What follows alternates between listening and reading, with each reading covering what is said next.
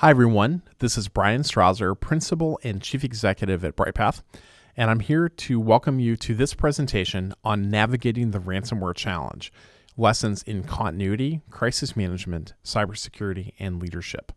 I first made this presentation at the 2022 Secure 360 conference here in Minnesota in the month of May. In this presentation, we'll be talking through a number of topics related to the ransomware challenge. First, by way of introduction, as I said, I'm Bryan Strawser, Principal and Chief Executive at Bryghtpath. I am a postgraduate student in the Department of War Studies at King's College London, and I'm a Senior Fellow at the Center for Cyber and Homeland Security at Auburn University. At both of these locations, my research is on how do we deal with large-scale incidents like the ones we're going to talk about today. And Bryghtpath, of course, our company. At Bryghtpath, we work with the world's leading brands to strategically navigate uncertainty and disruption. Our specialty areas are crisis management, business continuity, and crisis communications. Here's our agenda for this presentation. We're going to talk about the ransomware challenge. We'll talk a little bit about best practices, what the best companies are doing. We'll do a little case study about leveraging exercises, using one of our healthcare clients as an example of how you can use exercises to help address some of the ransomware challenges. I'll provide some closing thoughts, and then we'll do Q&A. So let's first start by talking about the ransomware challenge. Well, I think the challenge is going to be fairly obvious, but let's go through some core data here. Information security, of course, is a critical business issue that impacts brand and shareholder value.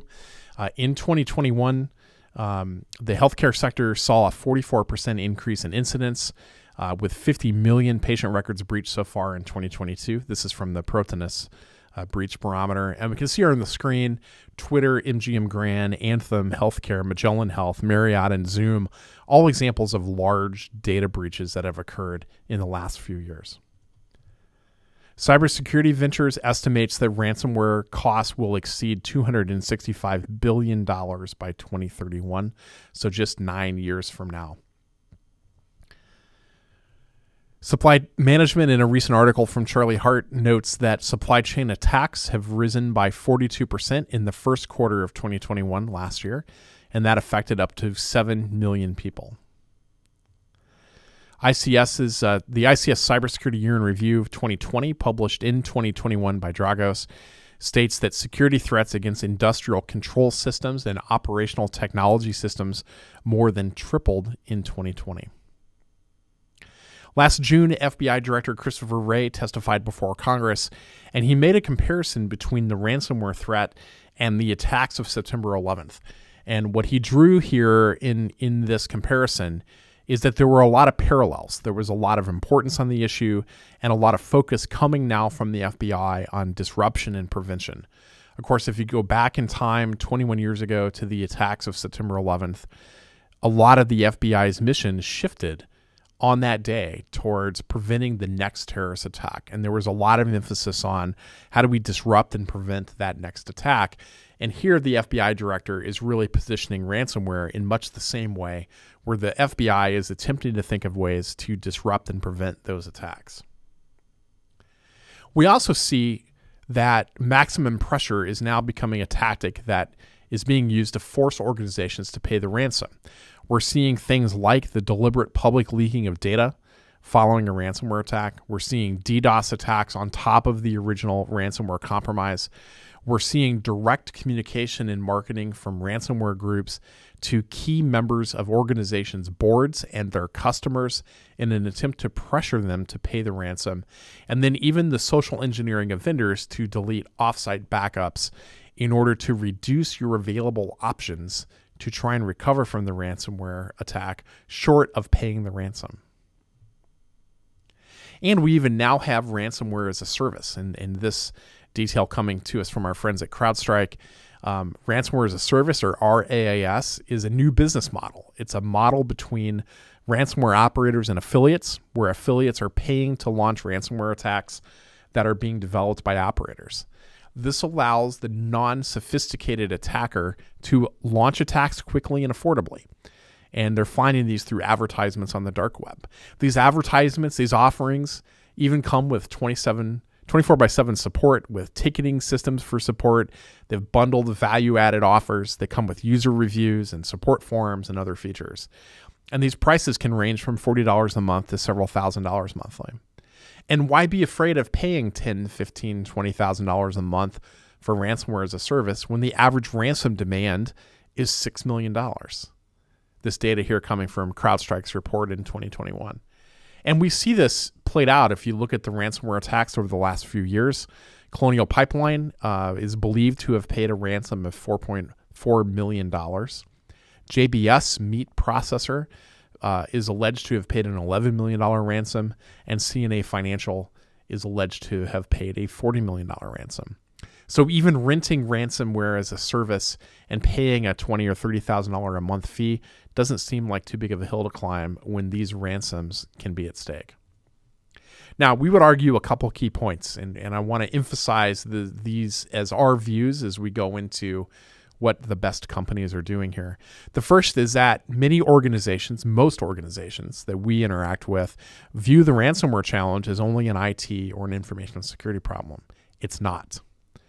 But that viewpoint leads them to write ransomware plans and practice ransomware plans that are IT and information security centric. And instead, we believe these plans need to be much more holistic, and that companies' approach needs to be much more holistic. But there's also the tendency as humans that we have where we tend to want to focus and invest on prevention. I want to stop the thing from happening. And that's an admirable goal. But we also need to think about it when it does happen, if it does happen, what are our response and recovery capabilities?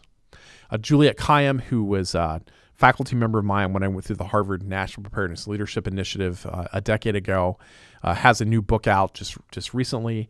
And one of the things that she argues in the book is that we have invested a lot in prevention. We've tried to stop terrorist attacks, and that's an admirable and important goal, for example. But they're still going to happen. And we need to also just consider how do we respond and recover and invest appropriately in doing so for when these things happen. We believe here at Bryghtpath that ransomware is a resilience issue, and it requires a whole of organization effort. It cannot just be an information technology or an information security only focus. It has to be a whole of organization effort. So let's take a look at what the best companies are doing.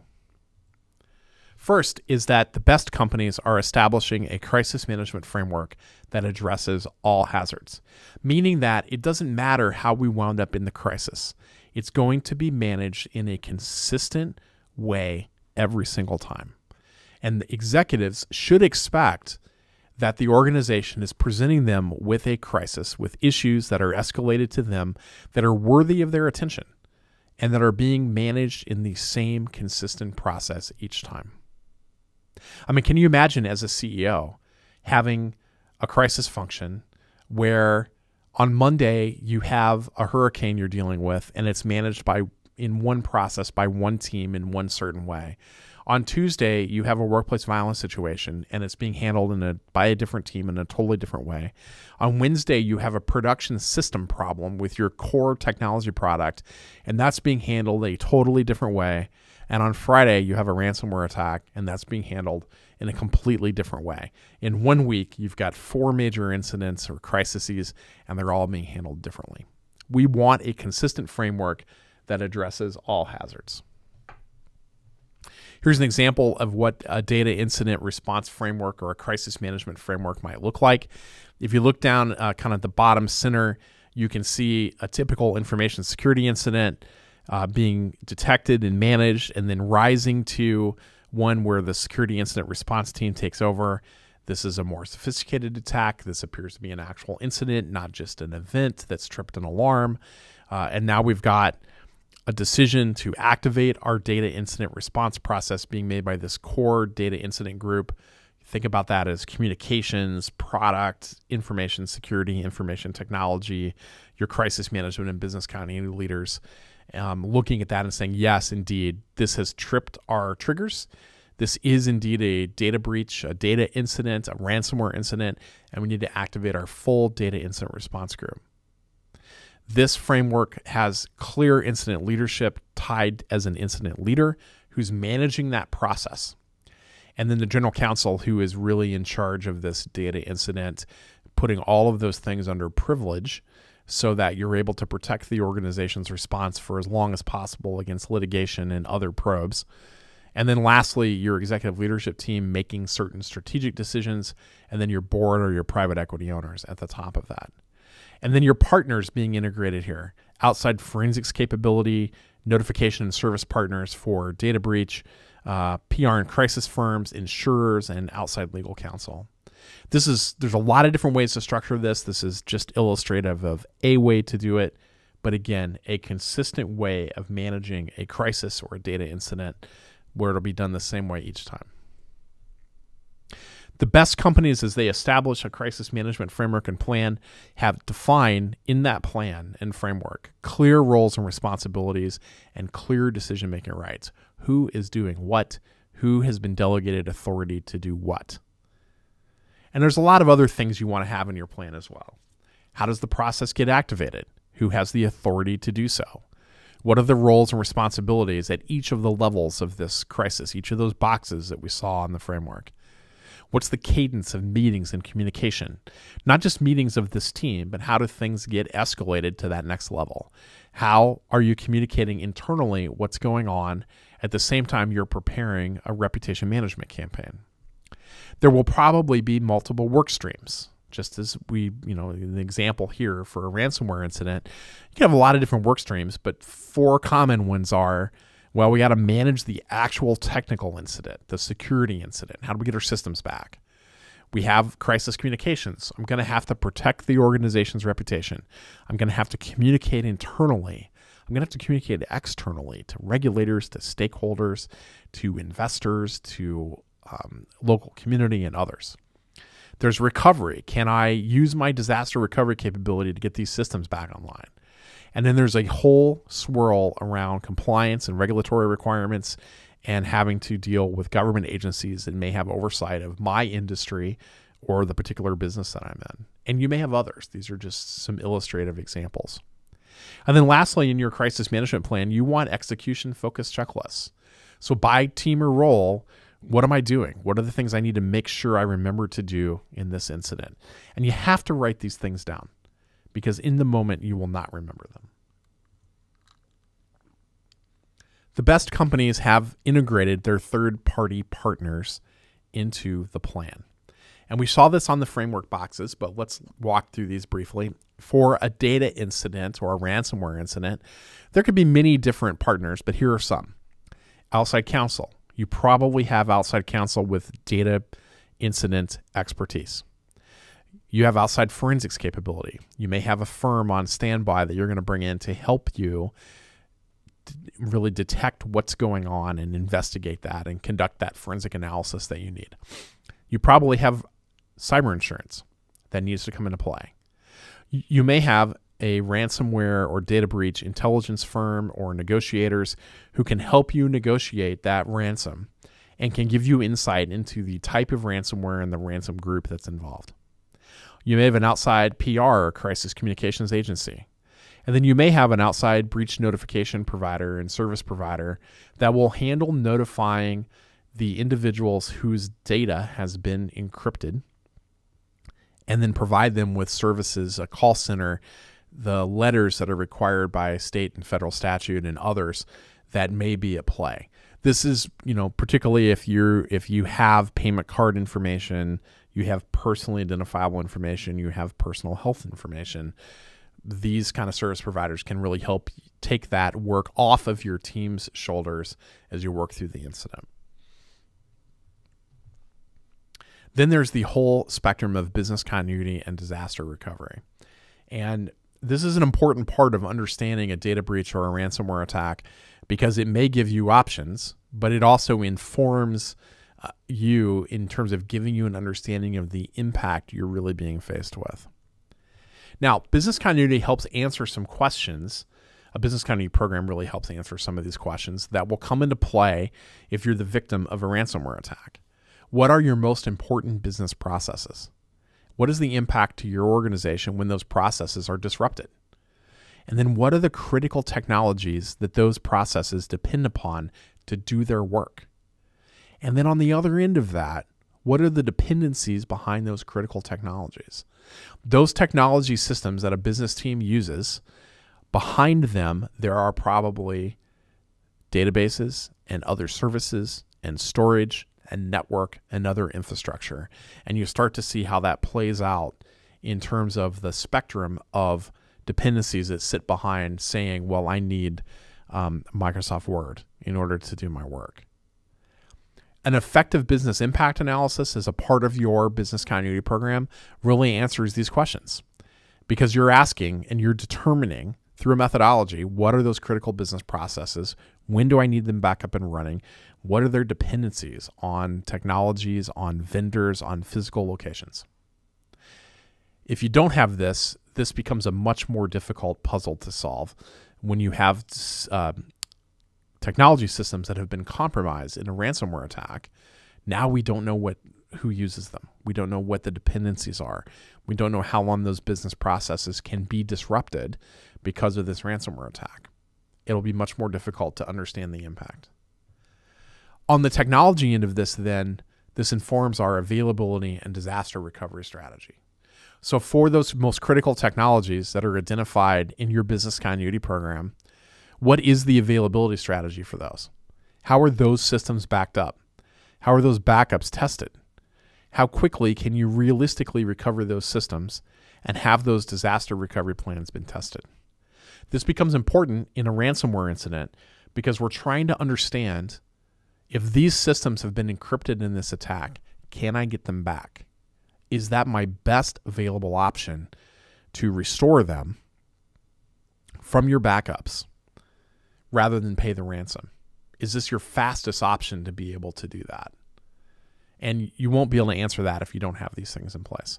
And of course, we also want some of those backups to be immutable, meaning that they couldn't be disturbed in a ransomware attack. Now, this also behooves me to bring up the question about disaster recovery in the cloud. If your IT team or your cloud engineering team or others tell you that everything is fine because you're in the cloud, that's not being honest with you. And they're not thinking about DR in the same way. You still have to have disaster recovery requirements and expectations put into place, even if you're hosting on AWS or Azure or Google Cloud or some other private cloud setup. You need to make sure that those systems are backed up, that you have the ability to restore and recover into a different region, that your backups are in a different region. So for example, if your systems are all hosted in AWS East 1, then you need to make sure that your backups are in a different AWS region and they were able to restore and start up in a different AWS region. Otherwise, you're just as at risk as if you had your primary and your backup within the same data hall in the same data center. It's not going to work the same way. So you need to set clear expectations for availability and disaster recovery in the cloud.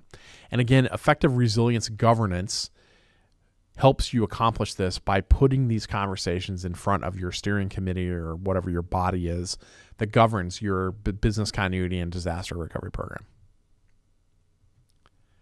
Next is that your best companies in this space have integrated crisis communications into that crisis management plan. And think about how complicated this can get. The first is that you have to identify your stakeholders. And if you start to dig into this, there's a lot of different audiences that will have different communication needs during an attack like this. Internally, and then we're summarizing this in a line, but it's much more complicated than that. Internally, you have your board or your private equity owners, you have your leadership team, and you have the whole team of the organization that will need communication in an attack or an incident like this. Externally, it's even more complicated. You have, in some way, shape, or form, you have customers and clients that are paying you for your services or your products. You may potentially have clients and customers of your clients and customers whose data is in your systems and may be at risk. If you're publicly traded or even privately traded, you have investors and major shareholders or owners. You have your board. You have key third parties that are essentially business partners of yours. There's the local community and stakeholders where your organization is based. And then there's the public writ large who in some way relies upon your services and product. And there's multiple channels of communication here. There's internal channels, there's external channels, there's social media. There's a lot happening in the communication space, and these are good to think about in advance. From a crisis communication standpoint, there's a lot of different communications that can be created in advance of a ransomware incident, and I would encourage you to do this as early as you can in your planning process. There's holding statements. When the thing has happened, what is my statement I'm going to have ready to go, as close as I can get it to ready to go in advance, to tell our team internally and to tell the media and other outside partners in case it gets disclosed before I'm ready to disclose it. What's the holding statement that I use? There's your press release announcing what has happened. There's the specific communication you're going to go to your customers who are going to want to know everything about what's going on as best you can share. A lot of companies will use dedicated microsites, one for customers inside a customer portal like Salesforce, microsite to the general public, a section off of your main website that houses information and updates. And then how do you do the same internally on your intranet or in something like Slack or Microsoft Teams? And who's going to speak on behalf of the company? For some of your organizations that are large and you have a large consumer base or even a large business base that is your customer, you may need to put someone on television. You may need to put somebody on Squawk Box on CNBC to address this issue. Is that your CEO? Is it the head of your product? Is it your general counsel? Who do you put out there? And these are things that are good to talk about in advance as a part of planning long before you even have an incident, so that you've got some frame on how you're going to address these issues if they come up. And again, I would encourage you to develop the strategy and the processes and your messaging now from a reputation management standpoint. I can't tell you how many times an organization's communications team, as we've gone in to help them with this planning or any other kind of crisis planning, I can't tell you how many times they've told me, well, we'll just create the messaging when it happens, because it's impossible to create messaging in advance. Every situation is different. And that is not true. It is true that every situation is going to be different, and you will have to adjust your templated communication to specifically address the situation that you're faced with. But you can predict the risks that you're most likely going to be confronted with, and you can create this communication in advance. You can customize it in the moment, and then you're able to push it out. I would encourage you with every ounce of my being to do that in advance, because in the moment, you will never have enough time to get it right. Do it in advance. Next is that the best companies have had some strategic decision discussions in advance. They have thought through some major questions before they're confronted with an actual incident. In a ransomware situation, here are a few of those. One is, will we involve law enforcement? Voluntarily, will you call in the FBI in a ransomware attack? And if you're going to do that, you should establish those relationships in advance. Because when you need a friend, it is too late to make one. Build those relationships now. Know who you're going to call. Know where they're, you're going to call the local field office. You're going to talk with XYZ. You want to build those relationships in advance and have a good understanding of each other, what each other are going to do. Will you entertain paying a ransom? Now, a lot of you are probably listening to this saying, I will not pay a ransom. There's no way I'm going to pay a ransom. But you might. That might be your best path to recovery. So the thing that you need to think through is, how will you pay the ransom? They're usually going to want to be paid in some kind of cryptocurrency. And I don't know if you've tried to set up a Bitcoin account with a few $1 million in it, but you can't exactly do that in an hour. So this is an opportunity to use your outside resources, your law firm, perhaps an intelligence and negotiation firm to help you with this. But if you decide to pay a ransom, you have to remember you're collaborating and negotiating with criminals who are probably not in the United States. You want to understand, you want to have proof that the attackers have what they say they have. And you also need to work with the United States Treasury Department's Office of Foreign Asset Control, because you're essentially paying a bribe. And doing that without coordinating these actions in advance can result in personal and corporate civil and criminal liability. So there's a lot at stake here, and you need to think through in advance how you're going to handle that. And then, of course, there's disclosure requirements in a data breach, including a ransomware attack, because you may have lost control of PII, PHI, payment card data. So make sure you understand those disclosure requirements and you have a pre-vetted communication strategy in place prior to an incident, just like we discussed. So those are a few things that some of the best companies in this space are doing. Let's make this a little more real and talk through kind of leveraging exercises to illustrate some of these points. Now, when we talk about crisis exercises, there's some different terminology used, but there's really three kinds of exercises. They go by some different terms, but the three exercises are a walkthrough, which is essentially training. You're taking your plan and we're talking through the plan. That's just a walkthrough, but some people will think of this as an exercise. The second is a tabletop.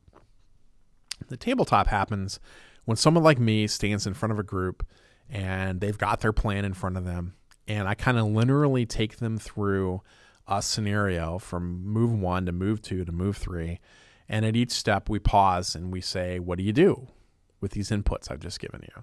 And you essentially use your plan to talk through the things that you would do in that particular moment. The third is a simulation. And a simulation is when you actually do the things that you're supposed to do.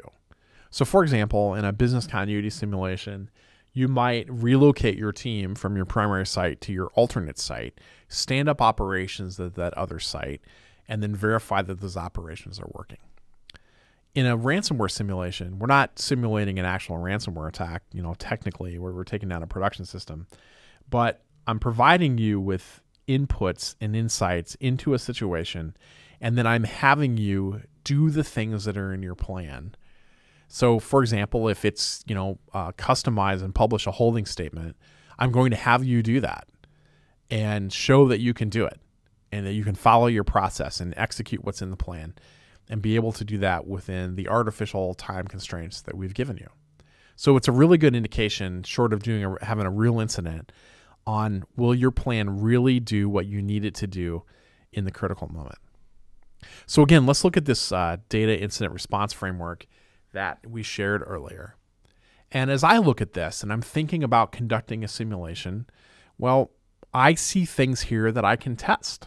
I see things here where I can apply pressure in an exercise. And here are some of those things, right? I can look at how that CERT team, that security incident response team, I can look at how they detect, triage, and escalate an incident. I could even do that technically with a partner in a purple team exercise, right? But I also can look at, well, how do they escalate and communicate to the data incident response team? How do they activate them? What does that initial assembly and initial briefing of the data incident response team look like? Do they follow their checklist? Do they send the notification? Do they follow the agenda that's defined for them in the plan? How do they communicate upwards to senior executives and the board? How will they deal with the public exposure or disclosure of the incident? I can make that happen in a simulated environment and see what they do about it. What's their interplay with their third-party notification provider or their third-party law firm? How does the outside counsel factor into incident leadership and what actions need to be taken? What do they expect they're going to be doing? What does the organization want them to do? In one simulation we ran a few years ago with one of our clients, they brought in the outside counsel at our recommendation. We did not prepare the outside counsel any way other than we normally would. We wanted to see what would happen. Well, guess what? The outside counsel thought that they should be running the incident, so they stood up and tried to run it. Well, that's not what the company expected to have happen, but that's what the outside counsel firm was used to doing. Now they're dealing with a larger client. They did not expect to have that happen. So this is why we test and practice these things, to find these issues. I also like to think about, well, what are some key lessons learned in previous exercises that I want to revisit because they've told me these things are fixed? Let's try them again and see if they work. And what are the key decisions I want the executive team or the crisis team to be confronted with? So again, if I think back to earlier, well, will they involve the FBI? Will they pay a ransom? Do they have their crisis communication strategy well thought through? Those are things I want to test. I want to put pressure on. And then we structure the exercise to apply stress into those areas and see if their plan will truly work in the critical moment. So let's talk about an actual simulation we did in November of last year. We identified some stress points. We constructed a really realistic exercise with inputs from multiple teams in the organization, including information security, and we worked with the engineering team that owned the particular product that we wanted to test. So there's a lot of stress points. Some of these we talked about, but I was particularly interested in 4 things: the handoffs, escalation, and communication between different teams involved in the incident. In this particular client's case, the Network Operations Center, the Security Incident Response Team, the Data Incident Response Group, the Executive Leadership Team. The product that we were testing, the technology platform we compromised in the exercise, was their APIs. They had a gap in their recovery and availability strategies for APIs, well-known issue in the organization and one that they had deprioritized for recovery. They decided not to make the investment that particular year, so we wanted to take advantage of that and break it. So we worked with that engineering team to understand a potential route of compromise. So we had a technically feasible exercise scenario, and then they wrote out for us what this would look like if it happened. So we had a very good understanding of the impacts. We wanted to test if they would involve the FBI, and we wanted to test their crisis communication strategy. So the exercise was kicked off through an escalation. It started with the Network Operations Center detecting a performance issue with their APIs. They ran their kind of normal internal process. Of course, everyone understood this was an exercise. This was a 3-day exercise. So in the morning of day 1, everyone understood we were in exercise play. The Network Operations Center starts seeing metrics. We gave them screenshots of what those metrics would look like. They assembled their first incident call. Then they realized that this was an information security problem. It was not just a performance issue. They quickly escalated it to the Data Incident Response Group, which then assembled, and then the incident leader has to lead these calls. As the exercise facilitator, everything that we did was behind the scenes. We provided inputs in a realistic way. We provided inputs through text and SMS, email, and Microsoft Teams, and phone calls, just as you would receive information in a real incident. And so now the incident leader has to take all of these inputs and then be able to lead in that situation using their crisis checklist, using the agendas that were set out in their plan for these incident calls. Here's an example of the type of email we would send. This is a media inquiry that comes from, in this case, we're role-playing Bryan Krebs as Bryan Krebs on security, information security journalist. And he's found out that there's a data breach, right? He's found PHI data from this client on an Amazon S3 bucket. And so he's sending this in to the media at email address that they have advertised on their company website. And there's no warning that this is going to happen. We're sending this communication. It's marked as coming from an exercise in this case. And we're going to see, like, the media team says they're monitoring this. Are they? Are they going to see it and respond? But then they have to bring this into that incident and get the inputs and decisions that they're looking for. We also structure things so that no matter what actions get taken, no matter what decisions are made during the course of the exercise, that those actions have consequences. Sometimes those consequences are positive. Sometimes those consequences are negative, but pretty much every decision made results in something happening. So in this case, they chose to ignore that media inquiry from Bryan Krebs. They weren't ready to go public. So of course, we simulate that he goes public anyway. So here's the story from November 16th, 2020. And again, this is, within an exercise. It's not real, showing that this company's main SaaS product has been compromised and that they refused to provide a comment. One of the other things we simulated in this particular exercise is we had the FBI. They had decided not to notify the FBI even though they had this massive data breach. So we had the FBI show up at their corporate offices, again, simulated. They put them in a room because they weren't sure what they were going to do. As they were talking through what was happening, they forgot they were there, and they got on with other things in the exercise. So we had the FBI send them a subpoena. We created that. We didn't expect that would happen. We created the subpoena as an ad hoc inject. We then sent that via email to one of the attorney contacts that was in the exercise, which of course got their attention, and they were going to have to respond to this. And then there was negative press coverage, of course. And there's a simulated New York Post article, again, showing that the FBI paid a visit to this organization. So again, this is another way that actions have consequences.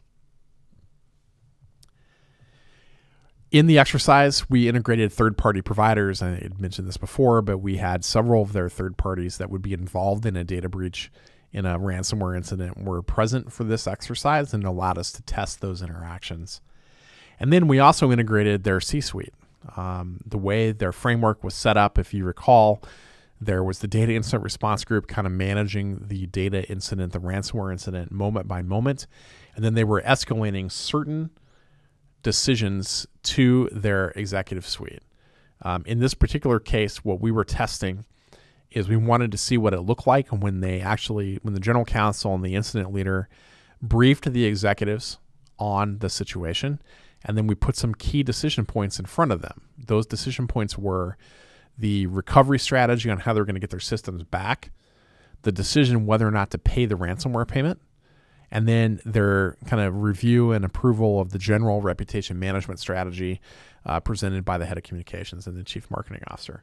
Of course, a lot of the tactical decisions from a reputational standpoint were already made and executed because they had a strategy they had defined previously and executives had signed off on. So they were not sitting around waiting on the CEO's got to approve all this communication. He had pre-approved the strategy in advance of an incident, and they executed on that strategy. This was them bringing an update on what that would look like. And then lastly, after action reporting. So here, detailed after action reporting was provided at the end of this exercise that captured observations, what kind of happened factually, recommendations, how could we be better and improve our performance, and then the company would track action items, priority, owner, and due date to improve their preparedness and response for the next incident, and they would leverage their governance processes to ensure that those items were completed. So that's a little bit of an insight into how you can leverage exercises to really tell if your plan will work in the critical moment. So a few closing thoughts. First, ensure that you're addressing ransomware through an integrated crisis framework. Do not just do this in information technology or information security. You need a whole of organization resilience effort. Second, develop strategy, process, and messaging now for reputation management. Do not wait until the crisis. You can build this messaging in advance and customize it in the moment. I would encourage you to do this for all of things, all of the areas where you think you've identified kind of your top risks and threats that could happen. Third, use exercises and hold regular effective exercises. If you're just doing walkthroughs and tabletops, I would encourage you to take the time to do simulations or bring in a firm like ours to help develop simulations that can really test your plan and make it more like reality and what it would be like if you had a real attack. And then lastly, use your board. You have an audit committee or a risk committee or some committee that has some oversight over these areas. You have experts and other CEOs on your board. Leverage them to really help you build and mature your capability for incidents like this. Now, this is a webinar, so I can't do Q&A here, but I will say you can get a copy of the presentation slides at bryghtpath.com/secure360. And you can contact me anytime at brian.strawser@bryghtpath.com. I hope you enjoyed the presentation. Be sure to take advantage of our other free resources, webinars, and videos that are on our website. And I look forward, if there's anything that we can do to help you, please reach out and set up an initial consultation at bryghtpath.com/contact. I look forward to hearing your questions and other feedback. Be well.